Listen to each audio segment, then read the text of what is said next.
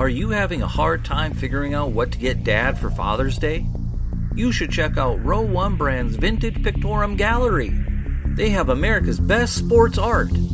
With over 7,200 historic sports prints, you're assured to find something unique for Dad this Father's Day. Instead of a boring old tie, get him a historic baseball photo taken by Henry High Sandom at the historic Polo Grounds Stadium in New York City during the 1894 Temple Cup.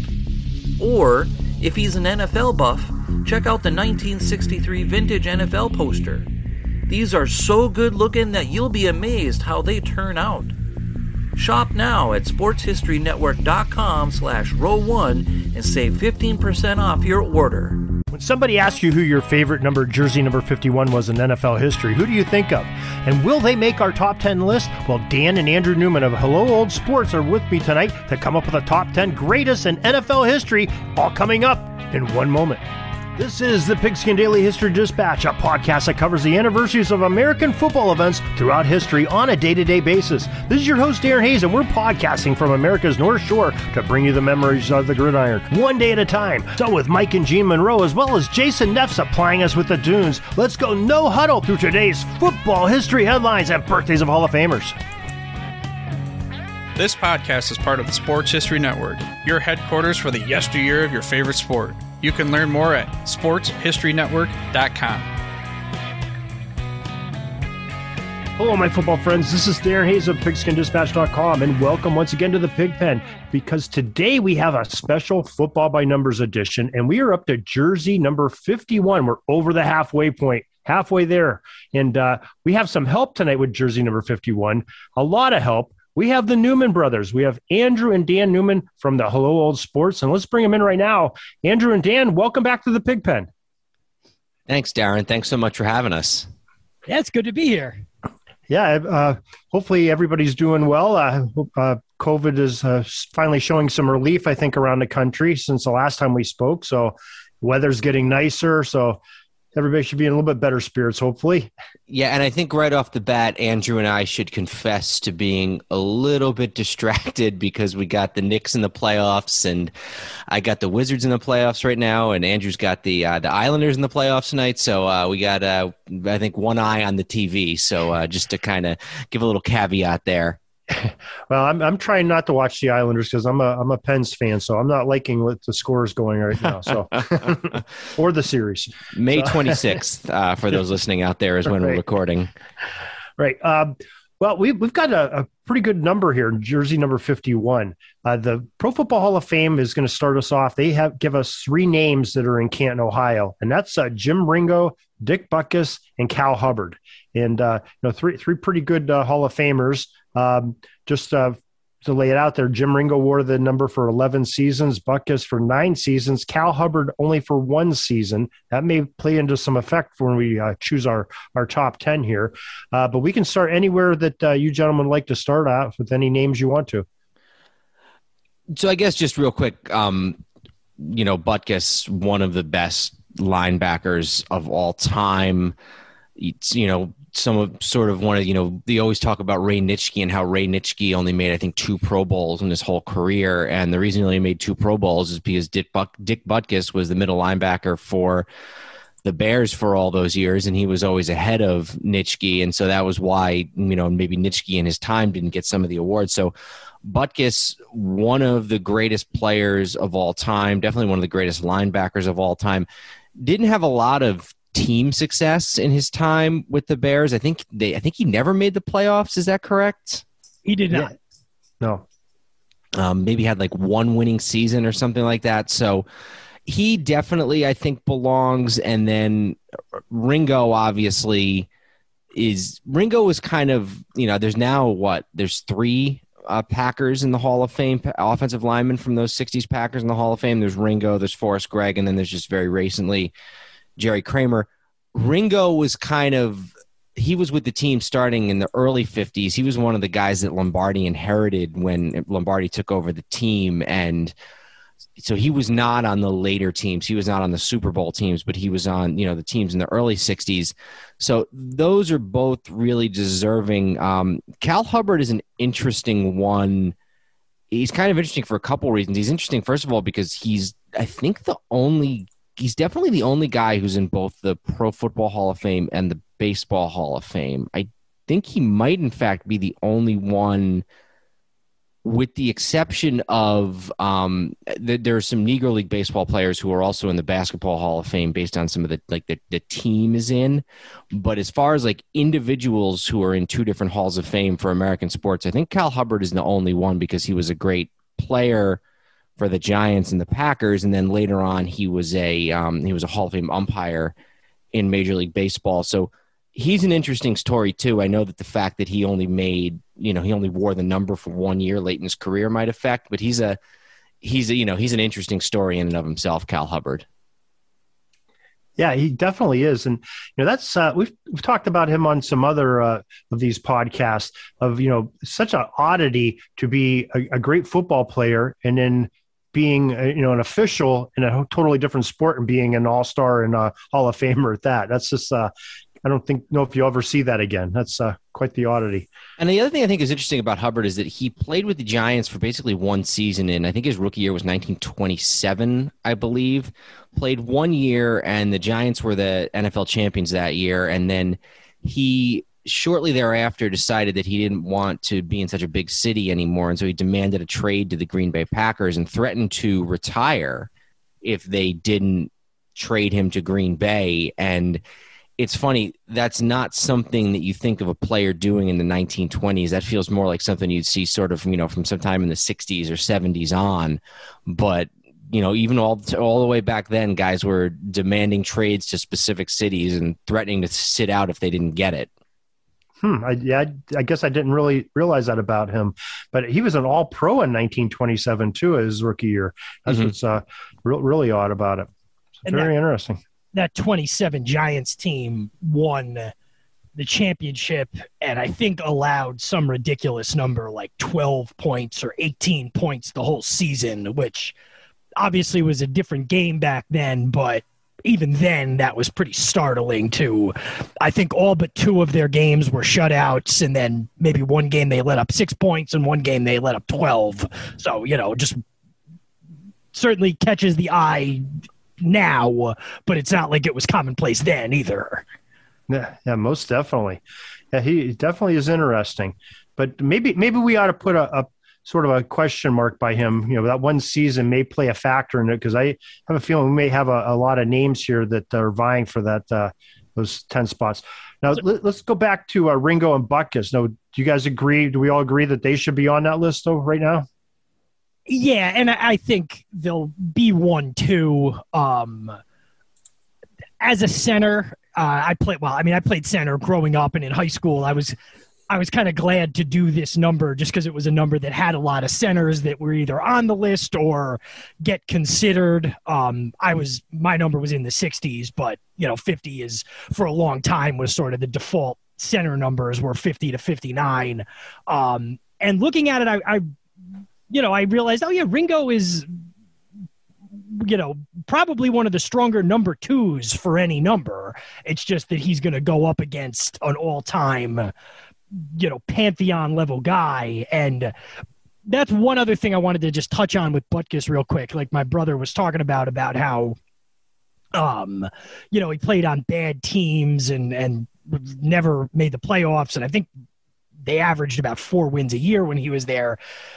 It's interesting because it sort of, to me, underscores just how the narrative about guys winning and winning championships, we tend to think of that as like an old school thing, like, oh, it doesn't matter unless your team wins. And in a lot of ways, that's a modern narrative. You never heard that as a slam against Dick Butkus.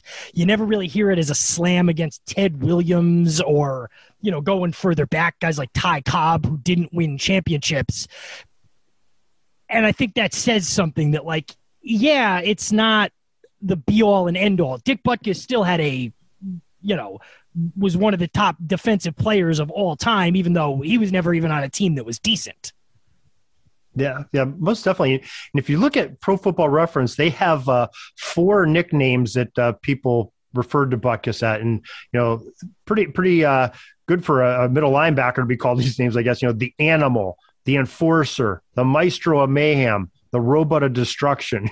It's, those are pretty demonstrative names there for a middle linebacker. He was definitely from Central Casting. He was what sort of the image of a linebacker is. And other guys like Huff and Nitschke play into that too. But even just down to the name and the team he played on, even without the winning, he, if you ask, somebody, hey, name a football linebacker, the Butkus might be one of the first names that comes. You just tend to think, even like a great, like a Lawrence Taylor, you think of Lawrence Taylor, he's Lawrence Taylor. But when you think of linebacker, you just, Dick Butkus is what immediately comes to mind. Yeah, and you sit there and you say about the name. Now, somebody was telling me a few years ago that his last name being what it is, growing up, you knew it had to make him tough and, probably got teased a little bit. And yeah, I'm sure there was probably a lot of bullies that wish they never said anything to him, I'm sure. So maybe he got some of that ferociousness from his early life. Exactly. So, yeah, I agree with you. 1 and 2, Butkus and Ringo on there. And we'll put Cal Hubbard on standby. We'll come back to him at the end if that's okay with everybody. Absolutely. Okay, what direction do we want to go to next? Now, so we're going to non-Hall of Famers, or not Hall of Famers yet anyway. The next guy I would discuss is Randy Cross. On those, 3 of the 4 1980s 49er teams. Being my age, I always just kind of knew him as a guy on the CBS pregame show or a TV. He did games as well. He might still do games, but he was one of the, key guys, a right guard and a center at different points in his career for those 49er teams, protecting Joe Montana, setting up the run game.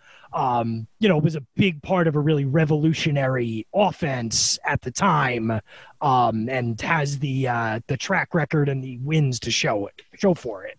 Yeah, I had him on my list. I had one guy before him, but I had him as my, my 4th or my 5th, however you want to look at it. And started off as a guard. I think moved to center for the last couple seasons of his career with the 49ers. Won 3 championships. So, yeah, no, I definitely had. I think I have down here that I think he made a few Pro Bowls. I don't have that right in front of me, but he was a 3-time first-team All-Pro. Okay, so he obviously made a bunch of Pro Bowls on top of that, obviously. A couple of second teams. It's 3 Pro Bowls and also 3 Pro Bowls, 3 Super Bowls, 3 All Pros. Yeah, no, Randy Cross was definitely, he was high on my list as well. Okay, so we're in agreement that we're going to put Randy on there as our third spot on here. Okay. Now, Dan, you said you had somebody ranked a little higher on your personal list, and who might that be? I had Sam Mills. Okay. 5 Pro Bowls. He's been a finalist for the Hall of Fame a couple of times. He'll be in the Hall of Fame at some point.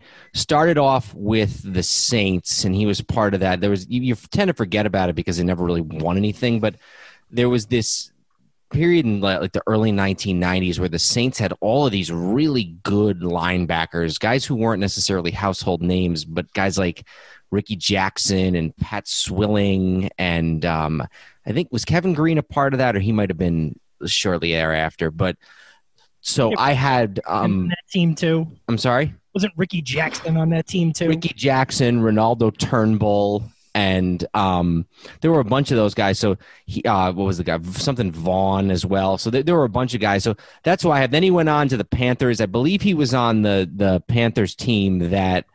He was on the Panthers team, I think, alongside Kevin Green that made it to the NFC Championship game in '96, and the Panthers' only second year of existence. And then I believe after that, he went on to be a coach with the Panthers for a long time. Just from what I remember and what I've read, just known as like just a really good guy and sort of a football lifer. Died young, unfortunately. Died, I think, like 10 years ago or so, and within the last decade.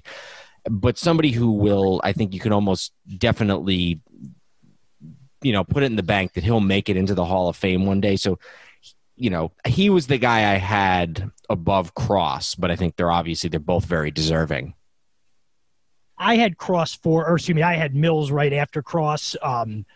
I'm looking. Sam Mills passed away in 2005, actually, at only 45 years old. So. Oh wow! So he was really young when he died, and I thought it was more recently than that. But I remember because he had, I think it was probably was it a football related? Was it a brain injury that he had, or a brain condition? No, he had intestinal cancer. Oh, okay. So he died very young, and he was defensive assistant with the Panthers for 7 or 8 years after he retired. And actually played a bunch of years. He was one of those guys who played a bunch of years in the USFL too. And I wonder if that's hurt his his Hall of Fame chances because he played the first couple of years of his career not in the NFL. But yeah, no, really, really good player. All pro, Pro Bowl, on some good teams in both New Orleans and Carolina. Well, and another thing I wanted to mention that, given the subject of the show, he is one of only 2 players who have the number 51 retired by a team. Dick Butkus obviously has retired by the Bears, and then he has the number retired by the Panthers. Now, football number retiring is a little weird because some teams don't do it at all. Some teams do it unofficially. Some teams, like the Giants, basically stopped doing it, even though they won't acknowledge that they stopped doing it. But certainly a guy who his best year was that 96 team, made a couple of other first team or a couple of second team all pros with the Saints. So yeah, I think he definitely 5-time Pro Bowler. I think he's belongs on this list and in the top half of it somewhere. Now isn't that interesting? His numbers retired with the Panthers. He only played there for 3 seasons, but he played 9 seasons with New Orleans. And New Orleans maybe doesn't retire numbers. I honestly don't know. And I think also, I'm sorry, go ahead, Ange. Also, the Panthers, a lot of teams when they're new, they're kind of anxious to get a jersey retired quickly. So, he had that all-pro year. Their second year, he retired after 97. Maybe they didn't retire his jersey till after he passed away, to be honest with you. But all of those were probably factors in him getting his jersey retired. Yeah, good points. Yeah, he was a coach with them right up until he died, or until he was too sick to continue to coach. So he was diagnosed while he was a coach, so he was a member of the family pretty much from the day he got there as a player until the day he died. So that probably played a big role in it. Yeah. Okay. So I think we're in agreement. And Sam Mills. Well, we always said that Sam Mills is our 4th one on our list here. Okay, what direction do we want to go to next? What player?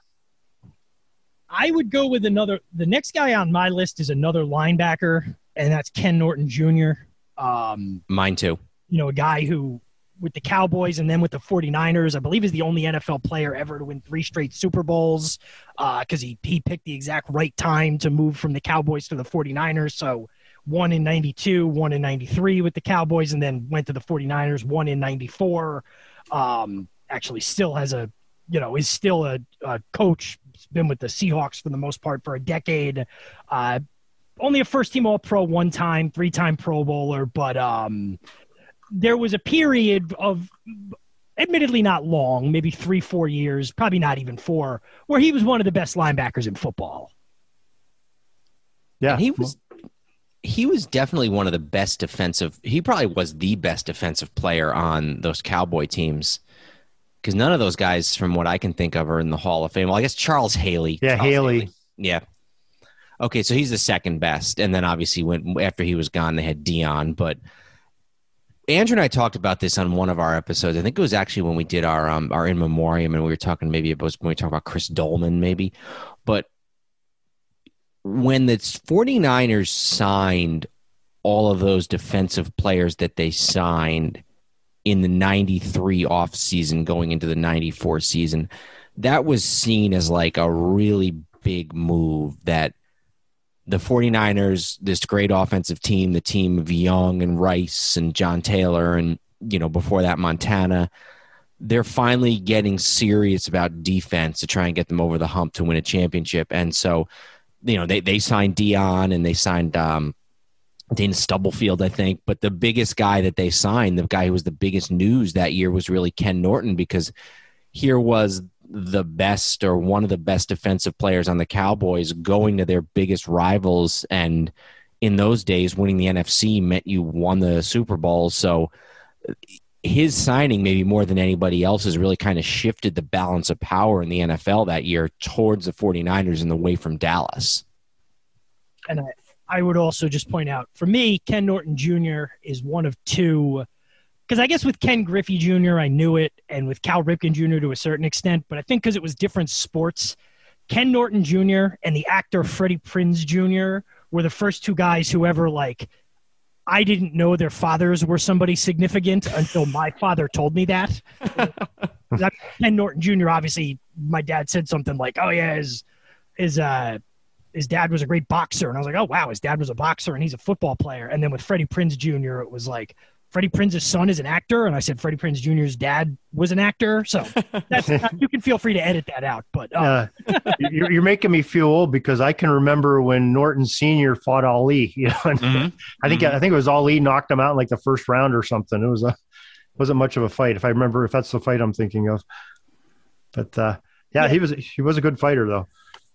Yeah, so Norton, I think, maybe didn't have the longevity, even if you put the team success aside, maybe didn't have the longevity to make him like an all-time great linebacker. But for a couple of years there, he was up there. So I think that you got to kind of weigh that heavily that, he got, all due respect to a guy like Sam Mills, Norton at his peak was probably considered a higher, closer to the top of the league than Sam Mills was. Yeah, I mean, definitely he had some great significance. I had him on my list also at the 5 spot, right about where you guys had him, and that's sort of where it sounds like we're headed with him. That everybody in agreement with that? Absolutely. Okay, so we'll put him in at 5. Okay, what direction do we want to go next? So I felt like there was a little bit of a drop off here. The guy I went with next is yet another linebacker. I went with Brian Cox. Okay, yeah. 3 Pro Bowls. I remember him most on the Dolphins in the 90s, and he was never a super well-behaved guy. I remember him coming out flipping the double middle finger to the fans one game. I think that was when he was with Miami. Right, it was. In researching this, one of the things that I had forgotten about was that he was one of the leaders of the 01 Pats, the team that won the Super Bowl. So he finally got his Super Bowl. You don't associate him with that team because I think that might have actually been his only year on the team, but it was. Yeah, he was his last 2 years. He had a year there and then a year with the Saints, and then that was it for him. So, yeah, like I said, I do feel kind of like after the last 5 that we did, sort of our top 5, I think there was a bit of a drop-off after that. But Brian Cox, like I said, 3 Pro Bowls, you'd be hard-pressed. All of the really known players from the Pats defense, even just a couple years later, a lot of those guys were not on the team in 01. That 01 Patriots team, the defense especially, was really kind of stuck together with chewing gum. So a guy like a Brian Cox, I'm sure, made a big difference as a clubhouse leader, a locker room leader and just an on-field leader. So for that reason, plus the 3 Pro Bowls, and he was one of those other guys who, growing up in the 90s, you just knew about him because he was known as a really good linebacker.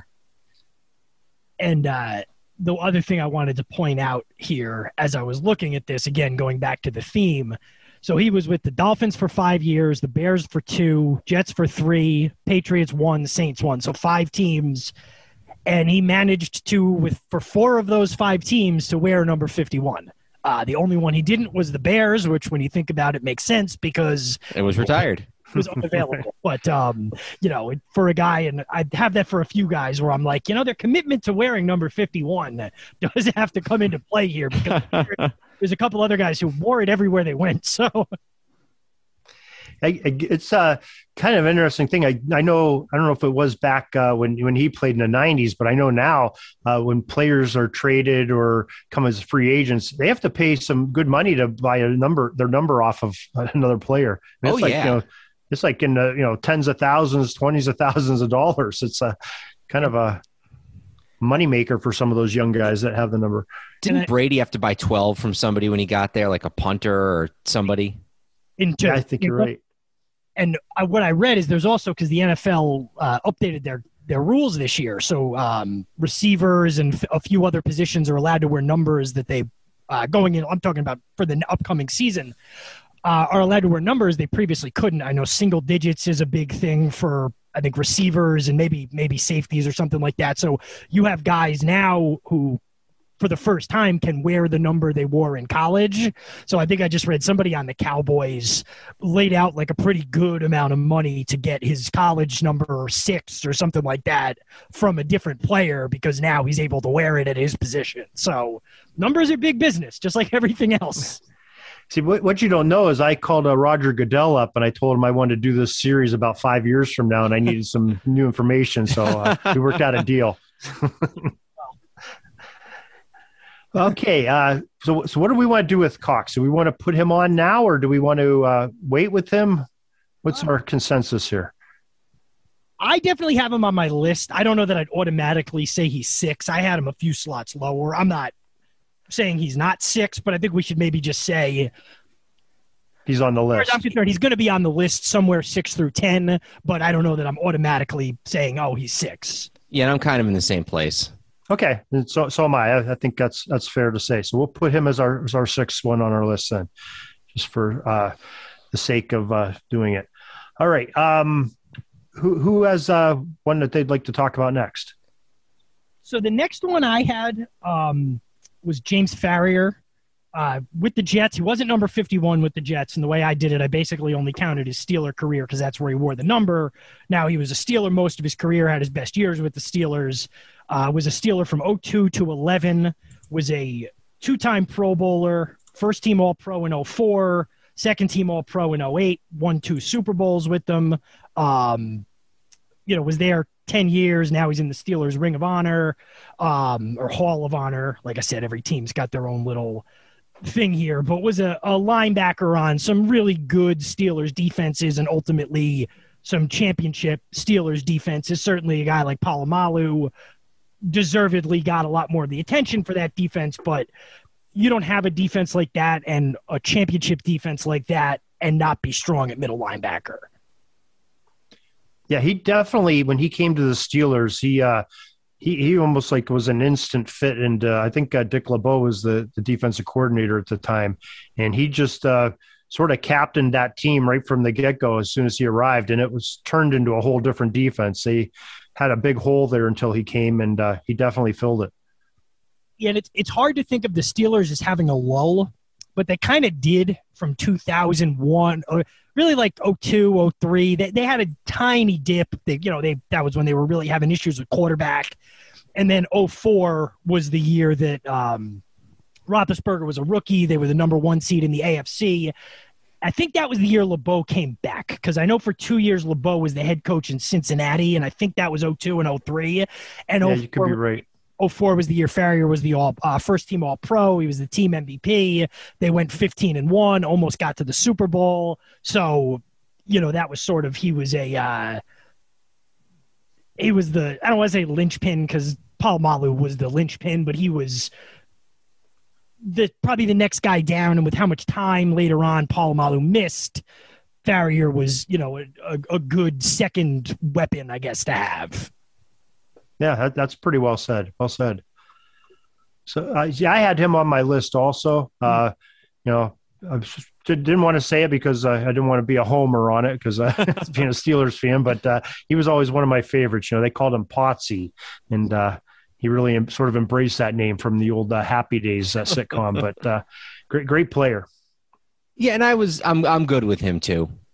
He was like one of, I think, like 4 or 5 guys that I had as sort of fence sitters, but I'm good with having him on the list. Okay, we'll put him on as our 7th selection then for our top 10. So we've got 3 spots left. So now is where it starts to get a little bit interesting, a little bit dicey. Does anybody have any players they'd like to bring up next? Go ahead, Dan. I had Jonathan Vilma, Saints mostly. 3-time Pro Bowler, won the title, won the Super Bowl with the Saints when they won their Super Bowl against the Colts in, what was that, 2009 season? Yeah, 2009 season. Was one of the guys who was suspended for the Bounty Gate thing in the wake, a couple years after the Super Bowl season, but Super Bowl title, defensive rookie of the year in 2004, a couple of Pro Bowls, 3 Pro Bowls. Actually started his career with the Jets when I remember him in his early years with the Jets. So not a great player, and a guy who maybe had a little bit of a checkered career with the usually you say guys had checkered careers with their off the field issues, but he had on the field issues that got him suspended for most of his season. So I not as good of a linebacker as some of these other guys that we've talked about, but somebody who I felt belonged in the top 10. Yeah, I did not have him on my list, but he came in incredibly high profile. He had been on those University of Miami teams. I actually was at Giants Stadium the day the Jets drafted him, because I was at the Giants draft party the day that was the day the Giants drafted Eli Manning. And I remember hearing a little while later, the Jets just took Vilma from Miami. But when you look at him from the Saints, you think about, he goes there in 2008. The Saints they were good in 2006, and they had an offense that got a lot of attention and put up points, but the defense was holding them back from really having any kind of long-term potential. He comes in 2008, in 2009 and 10. He's a Pro Bowler. They win the Super Bowl in 2009. He was a key piece of that defense that won the Saints their only championship to date. So you can certainly make a strong case for him. Yeah, I think the awards and the attention, 3 Pro Bowls, Defensive Rookie of the Year, those speak highly of a player. And I know we've got a bunch of other ones that have some Pro Bowl experience, but Defensive Rookie of the Year is kind of a special slot, because there's a lot of defenders that are selected each year. And, he won it for 2004. And that was a pretty big draft for both offense and defense, as we just talked about, probably 5 or 6 players from that draft. Another thing I'd say about defense, too, is to be the defensive player of the year, the defensive rookie of the year, you have to go against every position. On offense, let's be honest, they're not going to give it to an offensive lineman. They're almost certainly not going to give it to a tight end, or, basically it's going to be a quarterback. It's going to be a receiver. Maybe it'll be a halfback, although that gets less and less likely every year. That's a really good point. I hadn't even thought of it that way. So it's almost more impressive than being the offensive rookie of the year. It is more impressive as far as I'm concerned. Yeah, well said. Well said. I'm capable of now and then. Yes, so I'm kind of leaning towards him being on that list, but we want to have a consensus, or we can wait and discuss some other players before we put him on. He would be number 8. Yes, he would be number 8 if we put him on. I'm fine with holding off for now on him. Okay, fair enough. Let's hold off on him, and let's move on to our next player we want to talk about. I will mention the next guy. Well, he's not the next guy out of my list, but he's the next guy I want to talk about. I had Jim Richter on there. I'm bringing him up a little bit out of turn because, again, he was a center. He was the center really starting in 1980, but he was the center of the Pro Bowl the Bills team. He played center and guard for the Bills, those Bills teams that went to 4 straight Super Bowls, 2-time Pro Bowler, 1991, 1992. You think about, they've become a little bit of a punchline, probably unfairly, but he was an offensive line staple of the only team that's ever made 4 straight Super Bowls. You think about how many games you have to win for that. You think about how many playoff games you have to win to do that. And also, you got to open up holes for Thurman Thomas. You got to keep Jim Kelly protected. So I think, a guy with that longevity and that resume at least needs to be discussed. I had him too. And that offense was definitely a difficult offense to run. We did an episode of our podcast about Super Bowl 25 about how how difficult that defense or how difficult that offense was, not only for the defense, but for the players, because they just, they didn't huddle. They ran so many plays. It had to be tough for him as a guy, north of 30, having to adapt to that offense when it came in with Kelly in the late 80s. The other thing I noticed about him was just the longevity. I mean, starting in 1983, he played 16-14, 16-16, 12, 16-16, 16-16, 16, and then 12 in his last year with the Bills. So other than the strike year in 82, starting with after the strike year in 82, and then he got another strike year in 87, he barely played less than 16 games in a season. I think there's only one season where he missed games for an injury or missed more than one game for an injury. Plus the fact that's kind of impressive, he didn't make a Pro Bowl until 1991. He was 33 when he made his first Pro Bowl and, made one again the following year. So, yeah, and it's funny, I actually thought it was Richter too, but I'm looking now at his name, and I think it might actually be Richer because it's Ritcher, but nonetheless, yeah, I had him on my list too. Okay, yeah, I think he's definitely an interesting pick. Now, I think the thing that kind of hurts him is, he only had 2 Pro Bowls, but there were some pretty good centers in the AFC when he was playing there. I think, I can think about 2 or 3 of them that were probably claiming that title for the Pro Bowl at that position. I'm not totally sold, though, that he's on our top 10, but I think he's definitely in the discussion. I'd lean towards maybe putting a question mark by him and coming back to him possibly. That's fine with me. But, 16 seasons is definitely, that's and wearing that number 51 for 16 seasons, that's definitely, gives him some leg up on it. Okay, is there another player we want to talk about here? I only had 2 others that I thought were worth mentioning, and so I'm going to mention Monty Coleman, who was a linebacker for the Redskins and probably one of the only guys who was a member of all 3 Redskin Super Bowl teams, 83, 87, and 91, each of them 4 years apart. I don't believe he ever really won any awards. I don't think he was ever an All-Pro or a Pro Bowler, but I thought that he played a long time. He played from 79 to 94, all with Washington, all wearing number 51. He was another guy a lot like our previous Jim Richer, whatever his name was. He was a guy, Coleman, who almost never played less than 13 or 14 games in a season.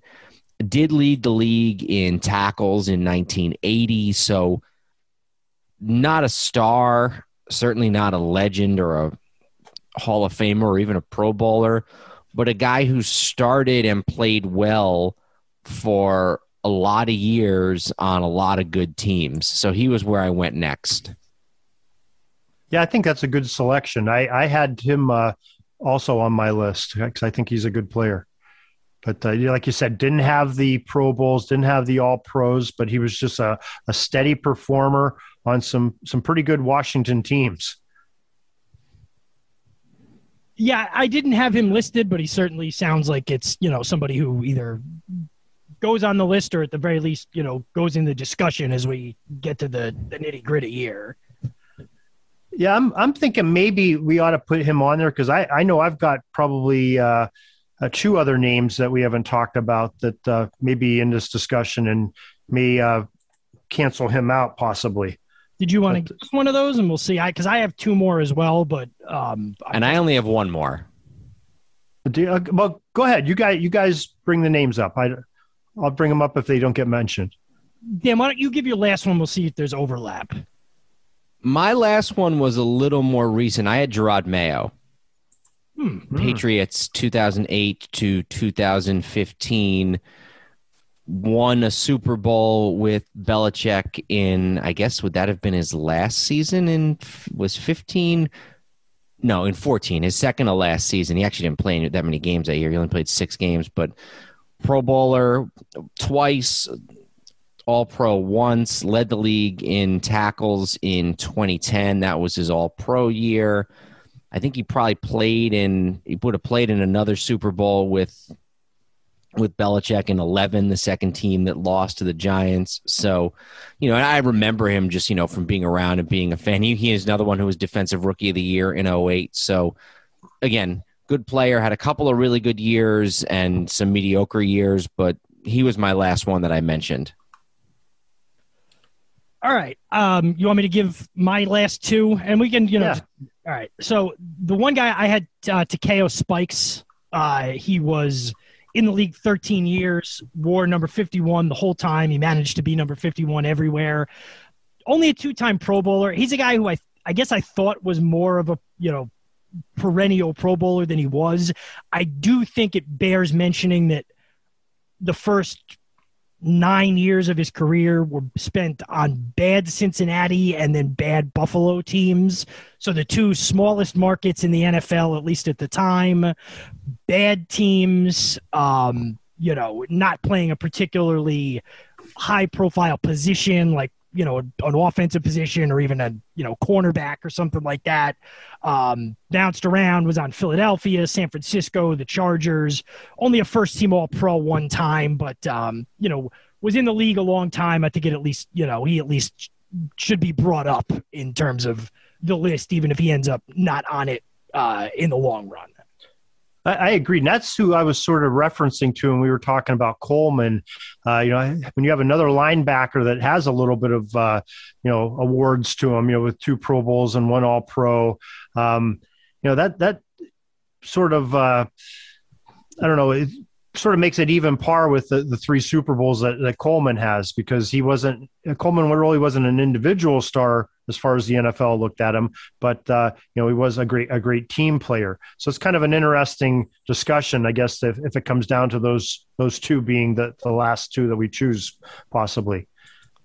And now, Andrew, let's put him on our list to talk about at the end here, if that's okay. And you said, Andrew, you had another one also? I had another one to just mention. Looking at this, he's not going to end up on the list, but just to mention him, kind of an older player, and that was Jim Lynch. He was a linebacker for the Chiefs primarily, or started out in the AFL. He was an all-star in 1968 in the AFL, was on the team that won the Super Bowl in 1969, Super Bowl IV. So, second team all-time AFL. His best years were in the AFL, so probably doesn't warrant being on the list, but at least I figured I'd throw his name out to be mentioned. Okay, even I had him as sort of on that category, that plane too, of somebody worth mentioning that probably wouldn't make it on. Okay, yeah, definitely worth mentioning. He's an interesting one also. Okay, is that all the guys that you guys have on here so far? All right, let me throw some other names out here, and I guess I'm surprised one of you didn't say this. How about Zach Diossi? Here's one of your Giants. It has, he's got a little bit of some awards to him. He's got 2 Pro Bowls, 2 Super Bowls. Good, solid player. Played, wore the number for quite a few seasons. So it looks like 13 seasons, and all with the Giants. And sort of anchored that line. And there was, he pretty much when he was drafted, they talked about him possibly playing some linebacker. And I think, first couple of years of his career, he at least practiced with the linebackers. And then after that, they were, every now and then they'd make token noise like he was taking reps with the linebackers. But really for the last 10 years of his career, he was a long snapper. That's what he did. He was the long snapper on kicks and punts as well. Was a good special teams player in terms of covering punts, especially.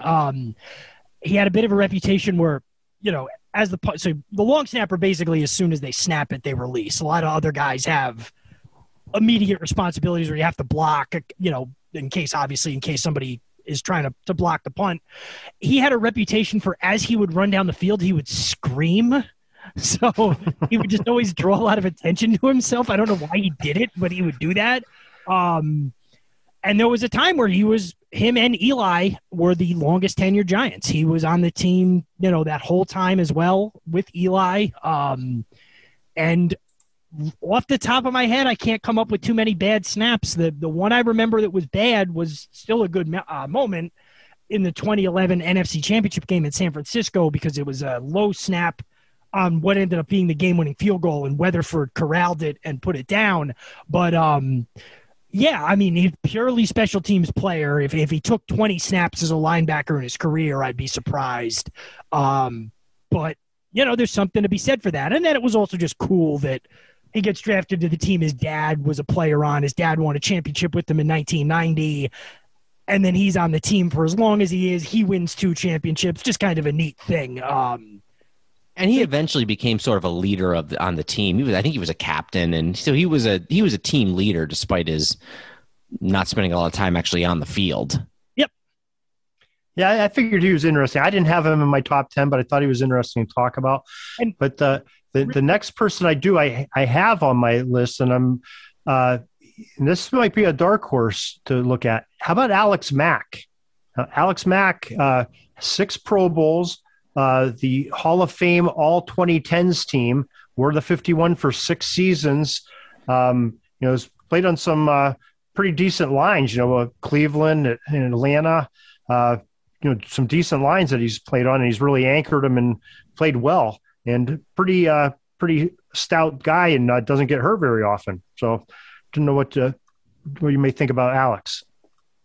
Yeah, I guess maybe I missed him because he hasn't worn 51 and didn't wear 51 until he got to Atlanta in 2016. But yeah, 3 Pro Bowls in a row. Like you said, it looks like he 1, 2, 3, 4, 5 seasons in a row. He started all 16 games. Last year, he only started 14. So yeah, I think that is a good dark horse candidate, as a matter of fact. I would agree with that. Okay, so we've got what we have. We have 3 spots left, and let's go through. Unless somebody else has another name they want to bring up here before we go into our deliberations, I guess. No, so just so I can. So are we set? The top 5, Butkus and Ringo are 1 and 2. Is that right? Yes. Yeah. And then did you land on 3, 4, and 5 in any kind of specific order? I think we went Cross, Mills, and Ken Norton Jr. Okay. 3, 4, and 5. And then, sorry, go ahead. 6 we had Cox. Brian Cox, and then 7 James Ferrier. Okay. That's where we're at right now. Now 7's Ferrier. Okay. So just to review some of the players that we said we were going to come back to, and in no particular order, we said Takeo Spikes. I don't know if we wanted to consider Diossi or not. Jim Richer, Monty Coleman, Jonathan Vilma, and Alex Mack would be the other one. I think of all the guys I mentioned, the one that I would push pretty hard for would be Vilma. Yeah, Vilma belongs on that list the way you just laid that out. Okay.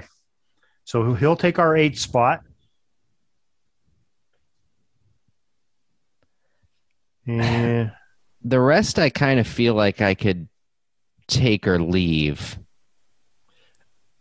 And just for me to circle back to the way beginning, I just can't get there with Cal Hubbard playing 1 year in the number. I agree. He was only in 1935. He was number 51.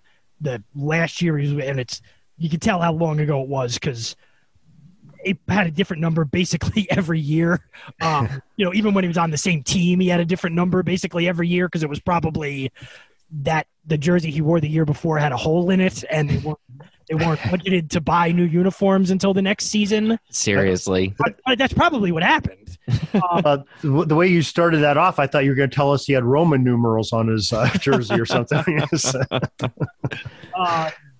So anyway, I just figured I'd circle back on him. I just, to me, that's 1 year. That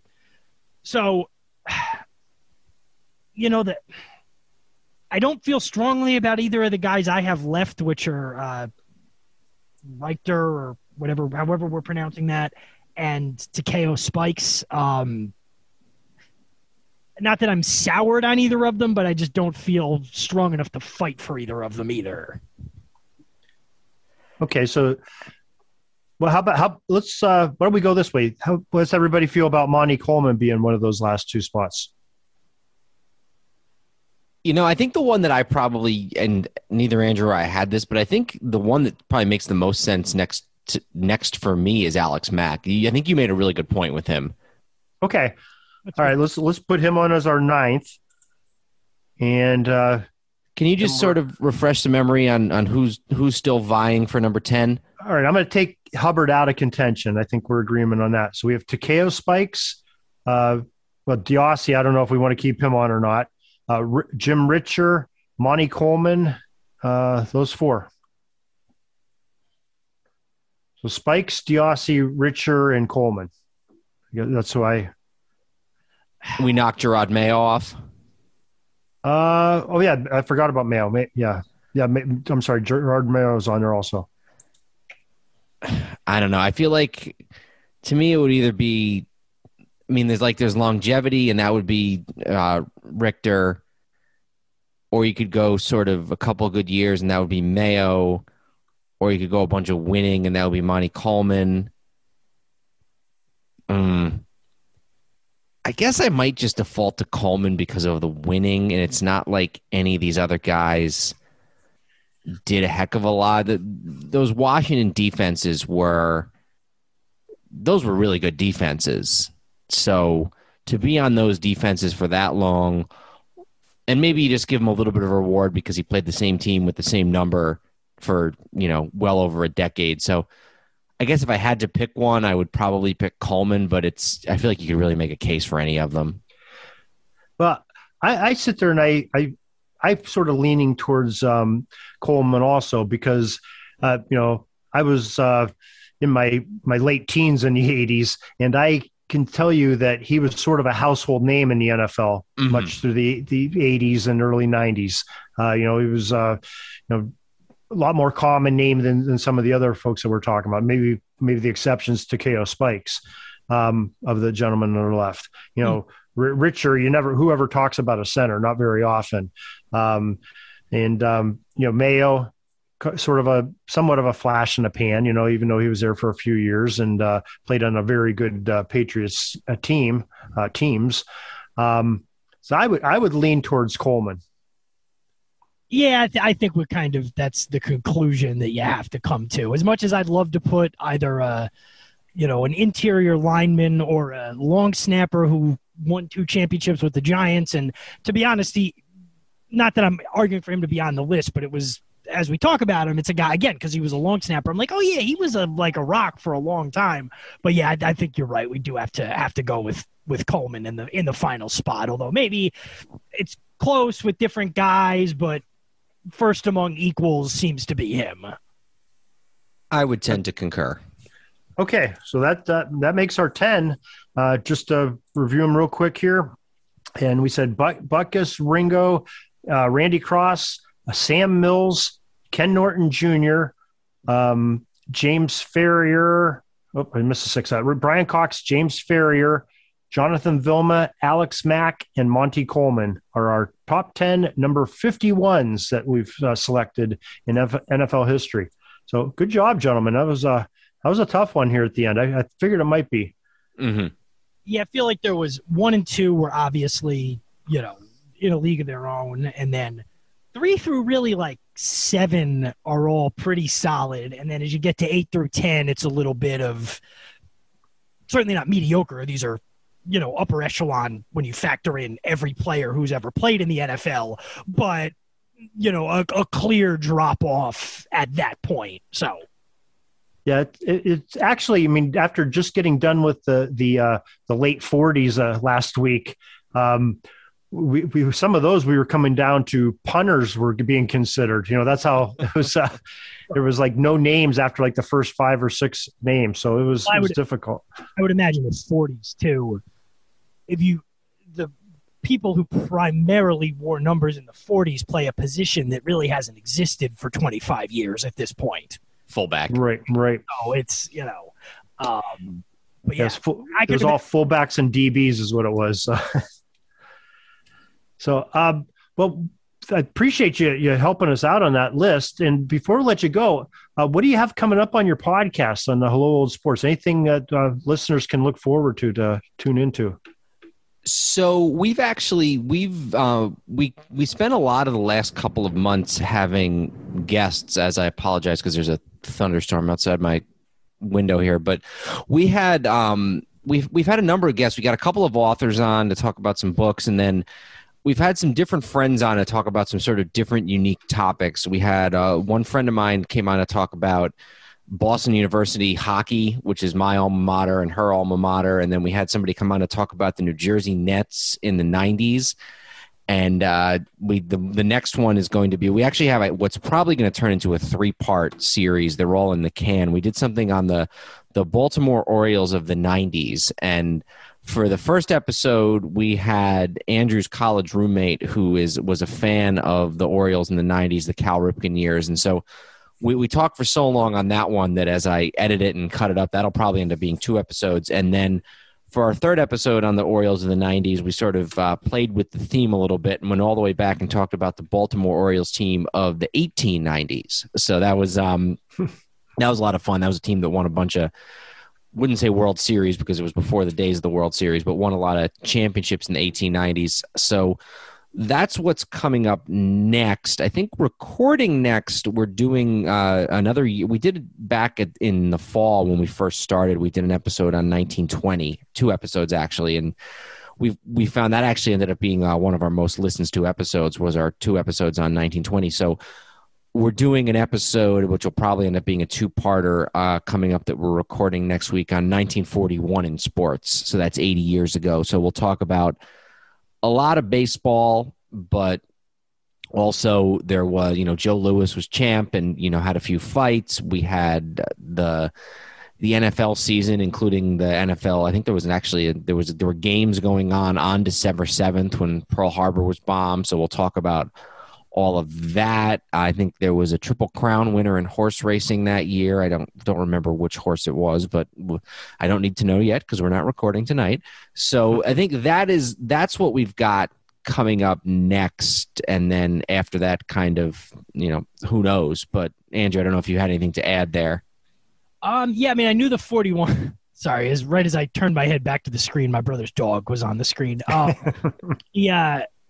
Yeah, I mean, I know the 41 one is next. We haven't really determined the running order immediately after that, but we got some interesting ones coming up about alternate leagues, like we did one in basketball about just the various sort of, not rival leagues, but sort of different pro basketball leagues that have popped up. We're going to do ones on football from as well known as the AFL all the way down to the World Football League and both iterations of the XFL and, all of that. And then sort of the gradual expansion and things like that. So, the nice thing about what we do is we can kind of just either pick a year or pick a teams, and if we run out of ideas, that's really a problem for us, because we can literally pick anything and usually do way too much time on it. So. Well, it definitely sounds like some great things you guys have cooking up here and have a lot of things in the cooker here. So we're looking forward to sounds like a couple months worth of great podcasts from you two. So, well, once again, I won't take up any more of your time, but I appreciate you coming on, discussing these number 51s. And I believe you guys have some more numbers coming up in the near future. Yeah, I think I said I could do 58 maybe. I don't remember. Yeah, 58 you're down for is your next number. So we'll be talking to you in a few. And then 64 also you have down. So probably talking in the next few weeks with you once again. So Dan and Andrew Newman, we thank you once again and appreciate your time. Thank you very much. Glad to do it. Thank you. Peeking up at the clock, the time's running down. We're going to go into victory formation, take a knee, and let this baby run out. Thanks for joining us. We'll see you back tomorrow for the next podcast. We invite you to check out our website, pigskindispatch.com, not only to see the daily football history, but to experience positive football with our many articles on the good people of the game, as well as our own football comic strip, Cleat Marks Comics. Pigskindispatch.com is also on social media outlets, Facebook, Twitter, Instagram, and don't forget the Pigskin Dispatch YouTube channel to get all of your positive football news and history. Special thanks to the talents of Mike and Jean Monroe, as well as Jason Neff for letting us use their music during our podcast. This podcast is part of the Sports History Network, your headquarters for the yesteryear of your favorite sport. You can learn more at sportshistorynetwork.com. At the Sports History Network, we're all about sports yesteryear, and so we're so pleased to introduce you to Row One, an online memorabilia gallery and shop that brings you sports history to life anywhere. The Row One gallery includes over 5,200 gorgeously reproduced prints of team posters, game program covers, game tickets, advertisements, and more in baseball, pro and college football, pro and college basketball, and more. And any gallery item may be printed in a variety of sizes on wood, metal, canvas, acrylic, or poster paper.